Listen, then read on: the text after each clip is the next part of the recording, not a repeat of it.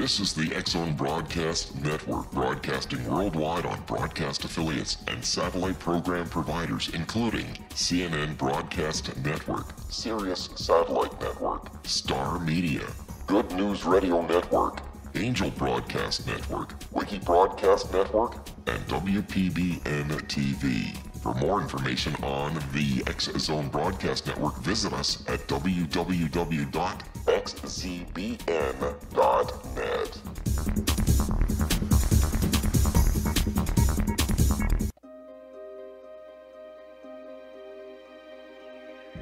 Welcome to Seek Reality with your host, Roberta Grimes.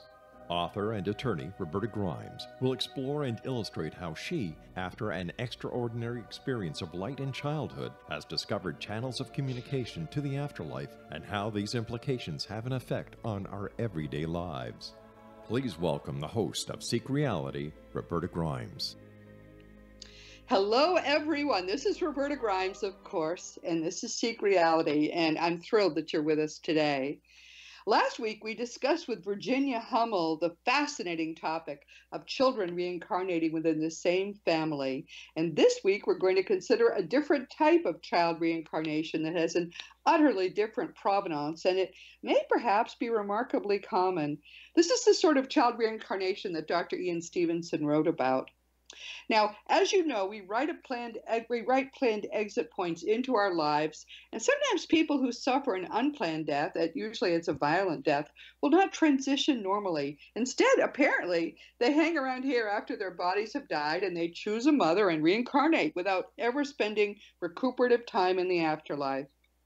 I want to stress the fact that this is not the normal route of reincarnation, but it does occur.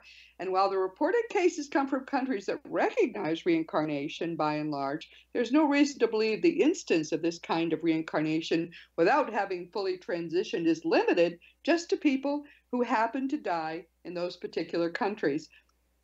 Rather, I think it's likely that this sort of thing happens everywhere. In Western countries, parents frown upon small children who mention pre-birth memories, and very soon those memories are gone. Erlendur Haraldsson is a revered co-author of the wonderful book, I love this book, At the Hour of Death, in which he and Carlos Osa studied thousands of people approaching death in India and in the United States, and they did a stunning study of deathbed visions that still is a definitive work in this area. In fact, it's 30 or 40 years. It's been a long time. But now he's back and with a wonderful book on an entirely different topic. He wrote about past life memories of children called I Saw the Light and Came Here. This is in the Ian Stevenson mold, and I think you'll find his book fascinating. Welcome to Seek Reality for the second time, Erlendur. I'm so glad you're here. Well, thank you, Roberta. It's a pleasure to be with you again. No, this is a book which I frankly was astonished to find this is an area of interest of yours, but it's been going back. It's been an interest for a very long time. Tell us how you met Ian Stevenson. You were going to the University of Virginia at the time, right? Yes, I was at the University of Virginia around 1971, 1972.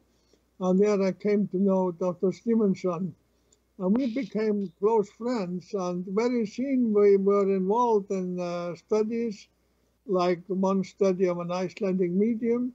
And then much later, in the late 80s, he asked me if I would be interested in studying some cases of children who claimed to remember a past life. And I certainly was interested. And then we picked a country because it's better to do a study, if we're going to study many cases, in one country than spread them into many. And so we decided on Sri Lanka, where I had once been before. And the only condition I really made was that I could study many enough cases to make a psychological study of these children, namely to find out if children who claim to remember a past life differ in any significant way from other so-called normal children. and he agreed to that. So in the end, I first studied some 30 cases in Sri Lanka, but in the end, they became over 60. And then I later added another country to where I also studied cases, and that was in Lebanon, which is very different from Sri Lanka. Sri Lanka, of course, is an Asian country.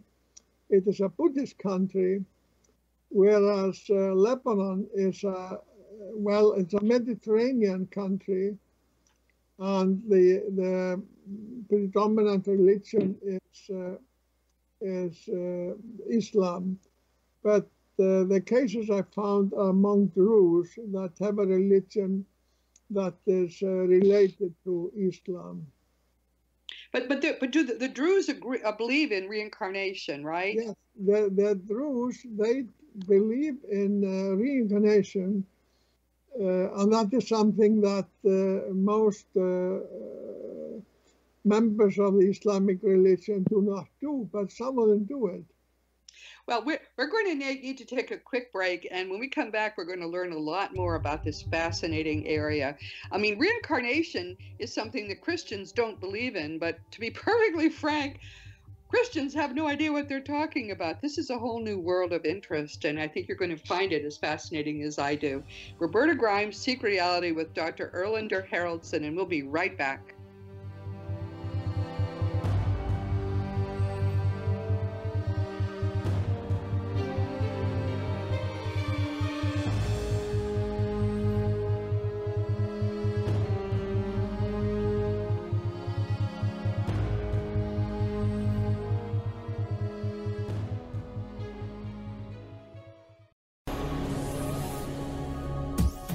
This is the X-Zone Broadcast Network, broadcasting worldwide on broadcast affiliates and satellite program providers, including CNN Broadcast Network, Sirius Satellite Network, Star Media, Good News Radio Network, Angel Broadcast Network, Wiki Broadcast Network, and WPBN TV. For more information on the X-Zone Broadcast Network, visit us at www.xzbn.net.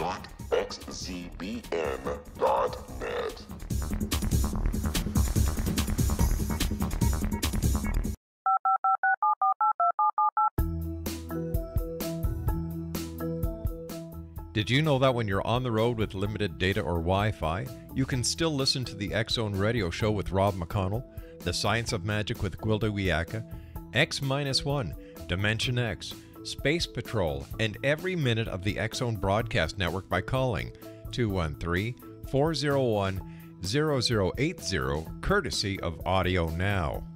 No smartphone, app, or internet needed. It saves your data plan, and it's free if you have unlimited minutes.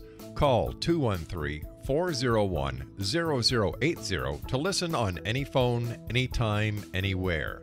Remember 213-401-0080 for the best of the paranormal, parapsychology, and sci-fi radio programming anywhere, 24/7, 365.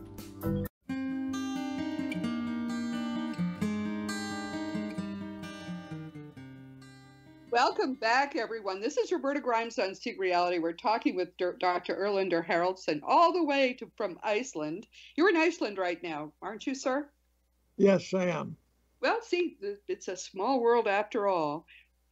We're talking about a specific kind of reincarnation that generally involves a traumatic death, probably an unplanned death, and the child reincarnates, or often it's an older person who dies, reincarnates as a child, often nearby and often soon, but I don't think any of that is certain.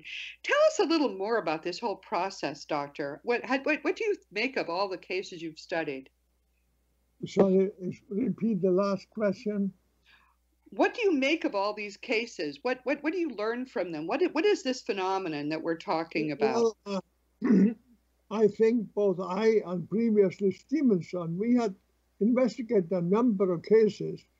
So I believe that there is quite some evidence that the reincarnation takes place, and but the children who claim these memories, they usually claim a memory of dying, suffering a violent death, that they died prematurely, as you said, that they died mostly in accident, perhaps in murder, and so on. And yes, and they will also often give specific details about their life and what their work was, what people were around them, what they were doing, and so on. And first, of course, when we investigate these cases, we interview the child and the mother and the father separately. Also, often the brothers and sisters of the child, to be certain about what the child has really been talking about. Not that it has been saying making two or three statements once or twice, but the child has to have repeatedly told about the past life. And these are tiny. I should just say, these are little children, right? They're 2, 3, 4 years old at most. Yes, they usually start to talk about the past life around the time when they can really speak. And that is on the average 2.5, somewhere between 2 and 2.5 years. Okay. Interesting thing in itself. So when the child comes into this life fresh from the prior life and talking about the prior life, details, often quite specific details, that the child clearly believes what he or she is saying, and often there's no reason why they would know the stuff they seem to know about a past life, right?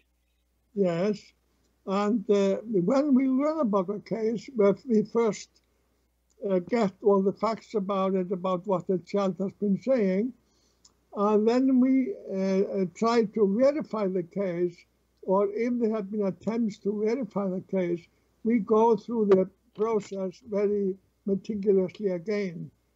And in quite some number of these cases, their statements can't be verified. For example, if I tell you about a case, it was a girl, Tusita Silva. She lived in a small town in Sri Lanka, but she claimed to have lived previously in another town, Akuressa, and that she had been walking over a footbridge over a river. She had fallen into the river.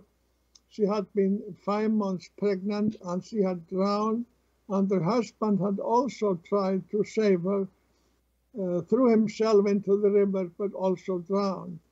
And she also made the statement that she had previously lived in a larger house. She lived in a clay house. She was in a very poor family. And we went to Akuressa, and we were able to find a place where there was a footbridge. And then we asked around if anyone had drowned from a footbridge, or fallen off the footbridge. Yes, we were told on the other side of the river, there was a family rather close to the river, and they had a daughter-in-law who had fallen into the river and drowned. Wow. Yeah. That's pretty exciting. So yes, that's pretty exciting. And then we went to the coroner who investigated the cause after the drowning, and we found in his record that this woman had indeed been pregnant. What's interesting to me is that when you put together all the claims the children make, there are some cases where you actually can find the previous person, and it's pretty certain that it was, because most of the statements match up, and those that don't, it's just you can't confirm it, but they don't rule out that this is the previous personality. Don't you find that fascinating, that some of these are real, that you could prove they're real? Yes, it is. Yes, it is very interesting. of course, I have by now studied so many of them. I studied over 60 in Sri Lanka, and over 30 in Lebanon, and I knew about Stevenson's studies, so I am familiar with this material. Yes. But it is indeed a very remarkable thing, and I just wish that more people knew about it. Yes, I yes. think if they would read my book, I saw a light and came here, they would come to know a lot more about these studies of children who claim to remember a previous life. What I love about your book is you have all of these different cases that you've investigated, and carefully you've documented what the children said, and then you've tried to determine who a past life would be, and then how many of these things match up. So basically you've tried to solve each of these cases. I think that every one of them probably will turn out to have been, if you were able to solve them all, they would all turn out to have actually have been legitimate. I don't think the children are making these stories up. They seem too determined and personally invested in the notion that they had been these people. Don't you feel that way? Well, it's not my experience that they are making up these cases, but we should though also remember that a large number of these cases, we do not succeed in solving them. We do not succeed in verifying what the children have been saying. And then we might also add that there have been also cases in the United States and in Europe. So these cases have not only been found in Asian countries. Yes, but it seems to be the case that many people who don't believe in reincarnation, especially Christians who would be really turned off by all of this, probably just tell their children, no, you don't remember that. And usually these memories fade, right, as people get into this lifetime. About what age do they typically fade? Well, they remember particularly from the young age of like 2 something. But then by the age they go to school, they tend to, many of them forget these memories or whatever it is. But some of them continue remembering it in their adult life. Extraordinary. Yeah. One of the things that I find fascinating is that when people die violently, especially if they're attacked by someone else or they have an auto accident or something, their body when they're born will often bear scars from that previous death. Talk about that. Well, that is one of the characteristics of some of the cases, that they have so-called birthmarks.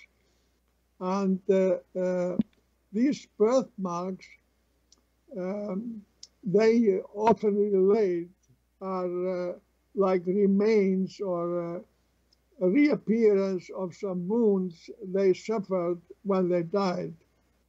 Because as we mentioned earlier, a large percentage of these children with past life memories, they suffered a violent death. They died in accidents very frequently and so on. Yes. And I can tell you about one case of Purnima Ekanayaka in Sri Lanka. She claimed that she had been an incense maker, but and then she didn't know where she had lived. But then she one night saw on television a documentary of the Kelaniya temple, and then she told her parents, I lived on the other side of the river that passes the Kelaniya temple. So then soon a man went there and across the river, and he asked if there were any incense makers there in the area. Yes, there were, and he met one of them. And but Punim had said they were making what was it? They may make a specific kinds of incense, and she gave two names for them. And these people, they were that were found across the river. They were indeed making incense of the kind that she had been talking about. She talked about even their brand names, right? Or I remember she had some specific names of the incense that turned out to be right. The little child did. Yeah, isn't that amazing? I was amazed by that. Yes, that was a very interesting case. One of the most convincing cases that I met with. Absolutely. But, this girl, she had been an incense maker, and one day she was taking incense to the market on a bicycle. But on the way to the market, a bus came and ran over her, and she died in the accident. And we still have the autopsy from the coroner who examined her body. But when she was born, she had a cluster of scars on the left side of her chest. And on the autopsy that was made, you see that this was just the place where the wheel of the bus went over her body, broke the ribs that penetrated the intestines, and she died. Yeah, that is fascinating. You have a picture in there too of these whitish marks. Yes, you have a picture of that in my book. And I remember Dr. Stevenson had a picture of someone with all these buckshot marks on their chest that were there after the previous personality had been shot in the chest. Fascinating. We're going to need to take a quick break, but we have a lot more to talk about. This is an area where once more people know about it, I think people will be very, very interested in what it means and what we can learn more. This is Roberta Grimes, Seek Reality. We'll be right back.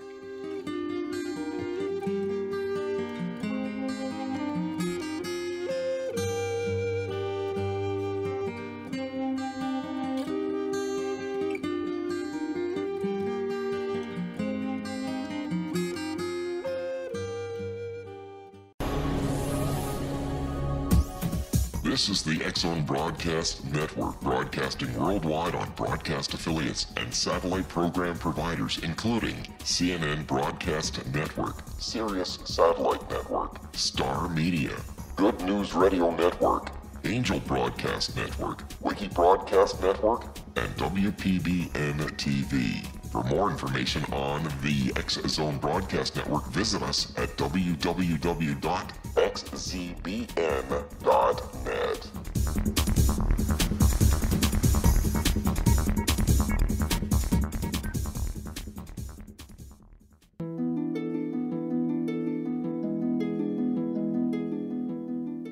Welcome back to Seek Reality. This is Roberta Grimes with Dr. Erlendur Haraldsson, who I think is a wonderful scholar in this field. I mean, he writes definitive, serious stuff. I never even knew that you knew Ian Stevenson, never mind that you worked with him. I think this is so fascinating. His book is I Saw a Light and Came Here, and it's a book in the reincarnation mold of Dr. Stevenson's work. It's a wonderful book, very easy, very accessible to understand, and some of the information that it gives is just astonishing. Talk a little bit more about, I mean, this is an awkward thing to have happen in the family, to have the first words out of a little child's mouth, "You're not my real mommy. I want to go home to my real mommy." That must be a real ego deflator for those mothers. Yes. Well, we found some cases like in Sri Lanka where the child would say, "I want to go see my previous family," and they would tell the place, the village, where to go, and they went to that village, and they were able to trace that family who had lived a life that the child had been talking about. So there were many, many remarkable cases. Yes. Also these birthmark cases that you mentioned earlier, with scars from wounds that correspond with wounds in the previous life. And Stevenson, he wrote very extensive 2 volumes about it, giving very vivid details about many of these cases. And of course, in my book, I also describe a few of them and give all the details that I was able to give. And then perhaps one thing we should mention, that my book, I Saw Light and Came Here, there are 2 authors of it. It is myself, who had studied the cases in the field. Then it was an old friend of mine and colleague, James Matlock, who is very well versed in the literature, much better than I am. He had read about all the different cases from Stevenson and others, and he wrote the second part of the book. And so it is a very extensive book on this topic, and yeah. So I think that we have to say this is probably a lot more common than people realize. I know that Dr. Stevenson found like thousands. Didn't he find thousands of cases like this as he did this work? Well, I think I don't know how many cases Stevenson found, but he found a lot of them. I think at the University of Virginia, when he was placed, I think they have on record over 1,000 cases. Yes, yes. And it's now a successor there to Dr. Stevenson, and that is Dr. Jim Tucker, who was a child psychiatrist.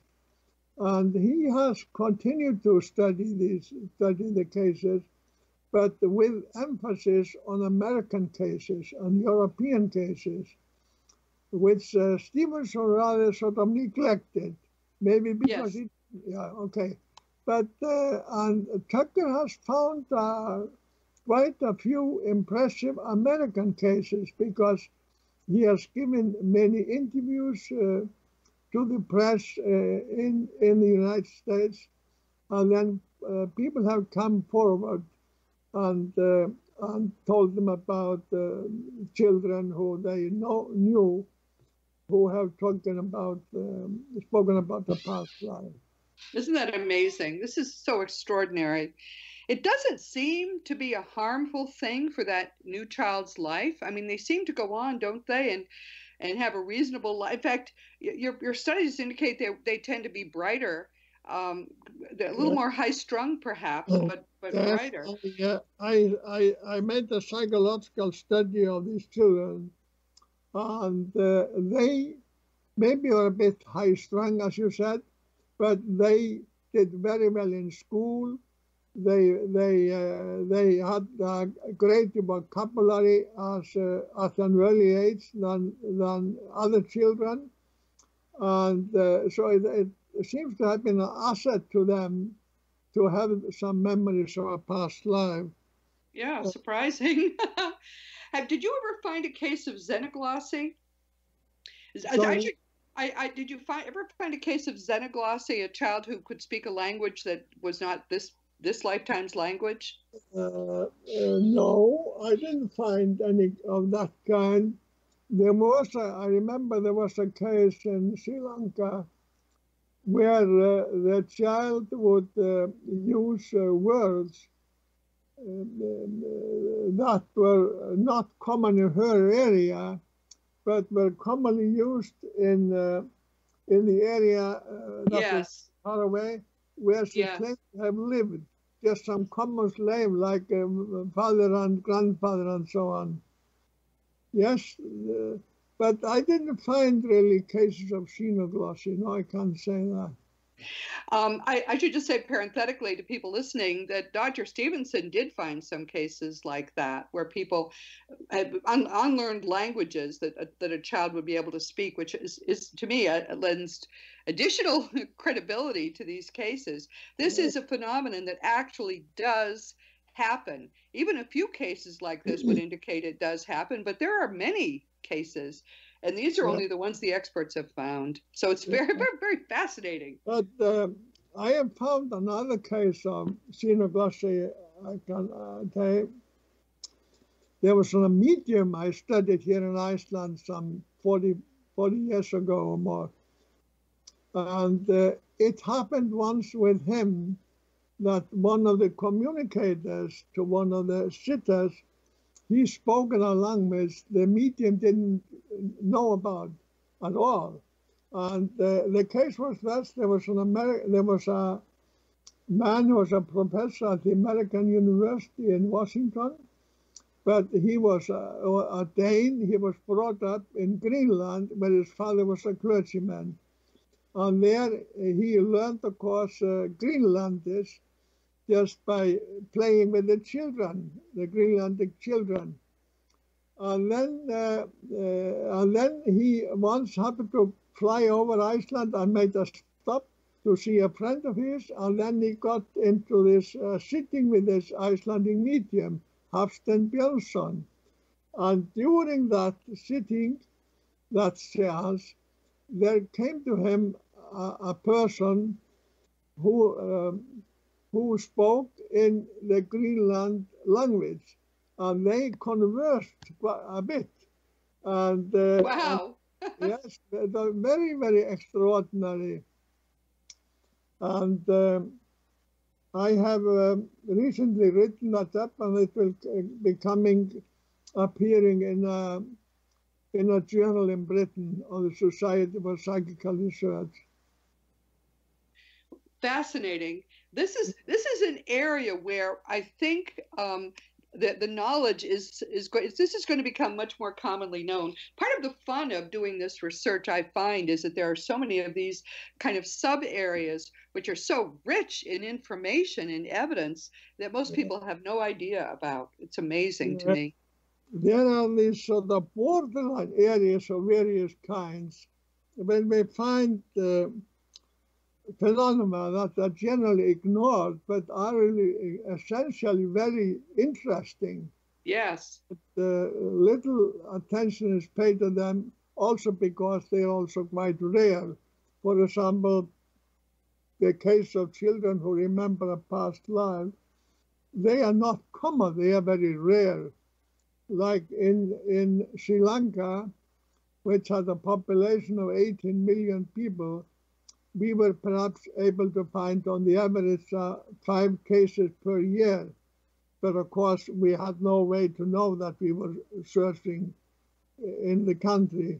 But anyway, and now of course in America, you occasionally find children. There was one famous pilot case, the Leininger case,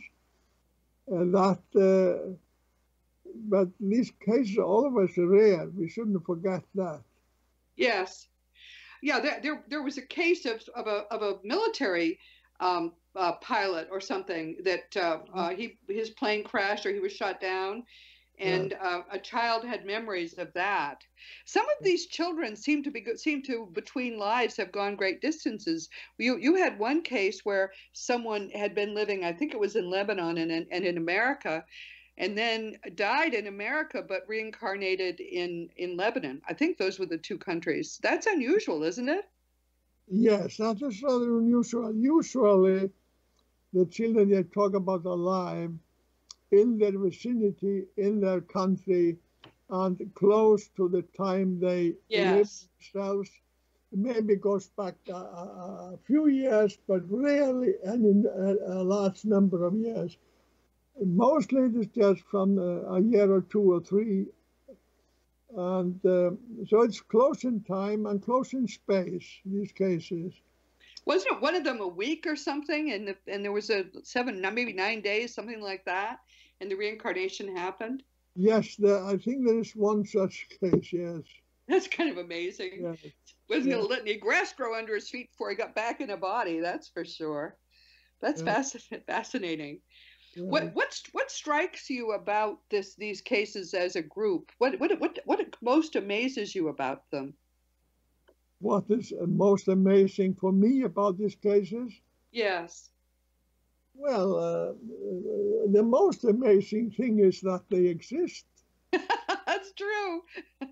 Right. That they exist at all. That is contrary to the commonly accepted view about reality and consciousness and so on, because we are generally considered to be only physical beings, and that consciousness is created by the brain and in the brain.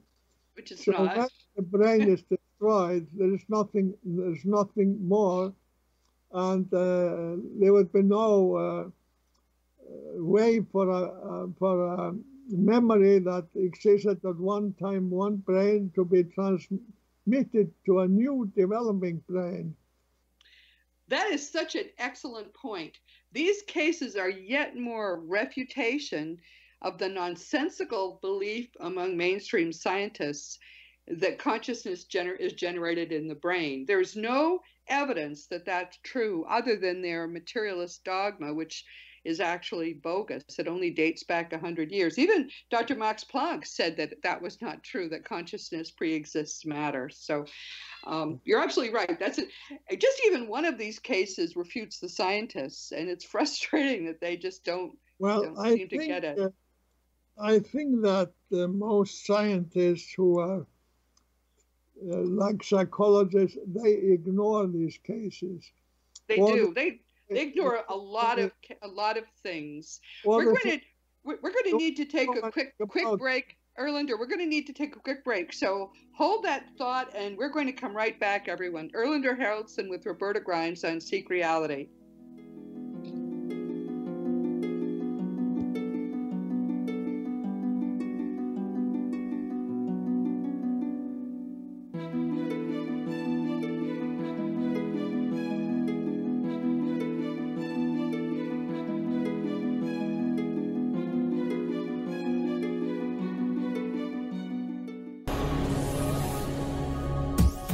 This is the X-Zone Broadcast Network, broadcasting worldwide on broadcast affiliates and satellite program providers, including CNN Broadcast Network, Sirius Satellite Network, Star Media, Good News Radio Network, Angel Broadcast Network, Wiki Broadcast Network, and WPBN TV. For more information on the X-Zone Broadcast Network, visit us at www.xzbn.net.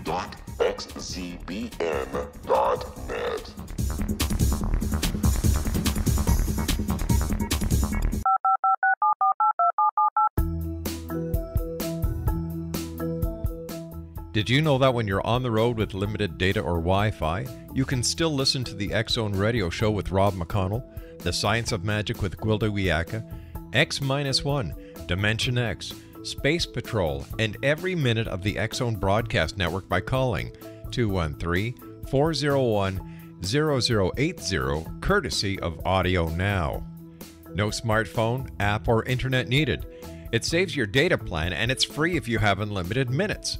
Call 213-401-0080 to listen on any phone, anytime, anywhere.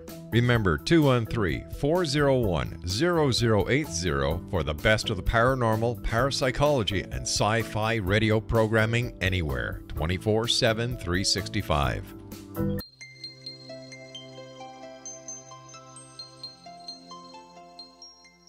Welcome back to Seek Reality, everyone. This is Roberta Grimes with Dr. Erlendur Haraldsson, and we're talking about his wonderful book, I Saw a Light and Came Here. He knew and worked with, and I never knew this about you, sir, he knew and worked with Dr. Ian Stevenson, who was the venerable pioneer in this field of an almost immediate reincarnation without going back to the afterlife. This is a new area which very few people know about, and yet the cases are abundant.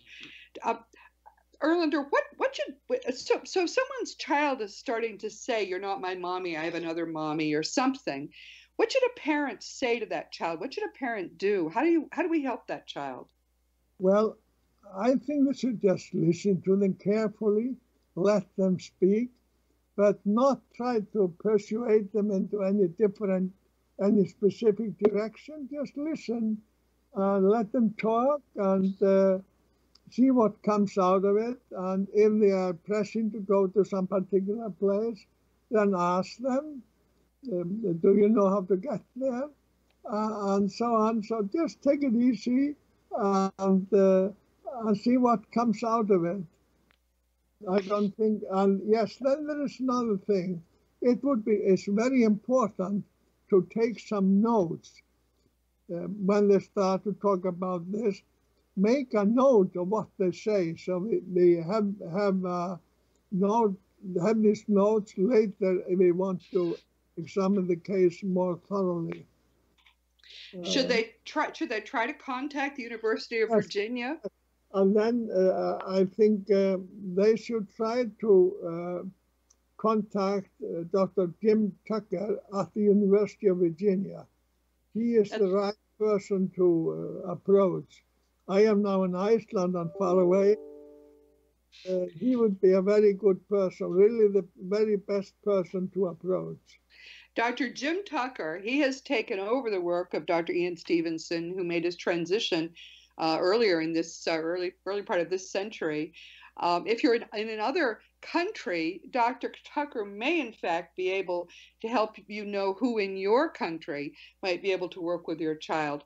But it's good to investigate all of this. You want to give the child closure if possible.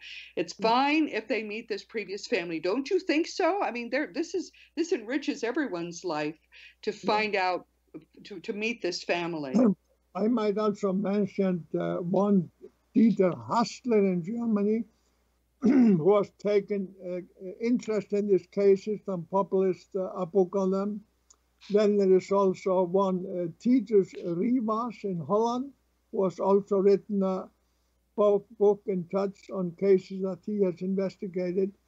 So the cases are being investigated not only by Jim Tucker, but also in some other countries.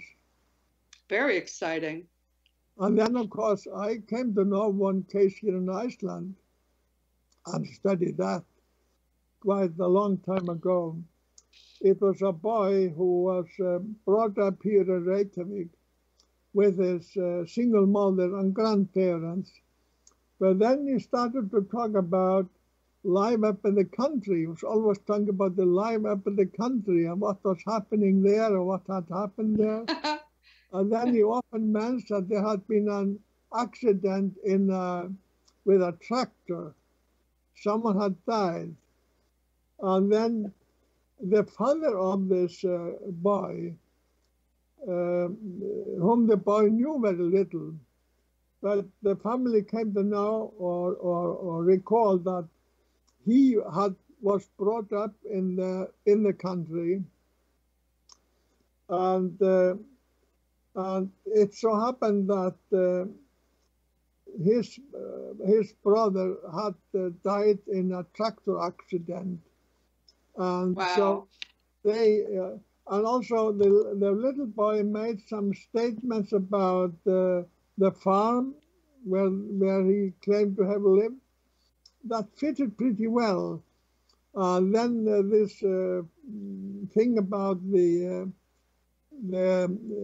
fatal tractor accident, that made them think seriously that this boy remembered the past life. That's amazing that they were able to solve that. That's in your book too. I thought that was like a real detective story. One of the things I love about your book is you write very well. It's a very easy book to read. I mean, sometimes when you read scholarly things, they feel dry, but yours doesn't at all. It's quite to the point and lively. So you write well, sir. That helps a lot when you have information to convey. I was a journalist for many years. That explains it then. That explains it. Well, I really recommend this book. I saw a light and came here. If you're interested at all in trying to understand a little bit more about how something could go wrong and still turn out right, which is what's happened in these cases. Someone was knocked out of his body, the body died, but this person was able to find a different body and go into it and keep some memories from that prior life. I think it's just a fascinating concept. As you mentioned, there were some children who also remembered something from the time between death and when they were born. Yes. Like there was one case of a child that she could follow the funeral and the grief of her parents, but then she followed them, and then suddenly she saw a light, and then she was born with a particular family. Yes, yeah. And when she saw the light, she emerged into physical life again. Yeah, there are, in Dr. Stevenson's cases as well, there are some reports that children have of what they did in between. They never went back to what we think of as the afterlife, but instead they hung around here. Fascinating. Yes. Dr. Haraldsson, how would people reach you? And you have a website. Yes, I have a website at the well, if they just put in my name in Google or something, they will find several things about me, also my website. And in my website, there's a lot of information. It's about my books, about the various papers I have written, about my studies of reincarnation cases, but also about my studies of other sort of phenomena. So I am easy to find. And then, of course, there is now a new source of information that is the Encyclopedia, because those of us in the field, we have found that Wikipedia, they tend to take a very negative approach to this phenomena. So some British people, they started a special sort of encyclopedia on psychic phenomena. PSY Encyclopedia. And among others, have written quite a few openings or items in that encyclopedia. We're going to have that. We're going to be talking about that specifically on Seek Reality in a certain point. Well, it's been thrilling to have you here, and we will have you back. And I hope that your fall is going well, and I hope you have a lot more interesting things to look at. It's fascinating it's like being in a candy store to have all this to investigate. Thank you so much for joining us, Dr. Erlendur. Happy to talk to you again, Roberta. Dr. Erlendur Haraldsson. And as you know, this has been Seek Reality. Never forget that you are a powerful eternal being. You never began, you never will end. And when you really understand all the implications of that fact, it transforms your life. Next week, our guests will be Suzanne Wilson and Mark Pitstick. A few months back, someone asked me through my website some questions about mental illness in the afterlife, the purpose of mental illness in people's life plans, just mental illness in general, and I didn't have a clue. But Suzanne Wilson is very knowledgeable in this area, and she considers Mark Pitstick to be very knowledgeable as well. So she suggested the two of them come on and join us together. This is a very important topic. It's very seldom discussed, so I don't think you're going to want to miss this. Join us next week. This week, we've been speaking with Dr. Erlendur Haraldsson, who I find just delightful. He's the revered author of the groundbreaking 1977 book with Carlos Osis, At the Hour of Death. Theirs is still the definitive scientific study of deathbed visions. And now Dr. Haraldsson has tackled the subject of reincarnation and childhood with another co-author in a terrific new book. It's called I Saw the Light and Came Here, and I really recommend it because it's so easy and enjoyable to read. I mean, getting involved in all these children's lives and how complex. Imagine being a little child and thinking you're in the wrong place because you remember vividly a different family. Amazing.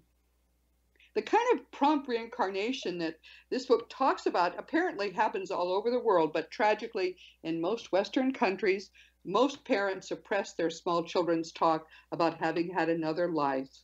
If you know a little one who seems to have had a previous life, please, please give this little eternal being who's just starting another earth plate adventure the courtesy of really listening. You're going to be fascinated by what the child has to say, and you're going to help the child find closure so he or she can better settle into this new life that is just beginning now. And as always, I want you to know I'm grateful for your friendship. Please keep coming back. And if you have anything you want to know, or any question or any comment or anything at all, or you just feel like having a chat, don't hesitate to contact me through robertagrimes.com. Just make sure you give me the right address. I answer all my emails. Meanwhile, this has been Seek Reality with Roberta Grimes. Please enjoy and make the most of this coming week in our one reality, knowing that you are a powerful eternal being and you are infinitely loved.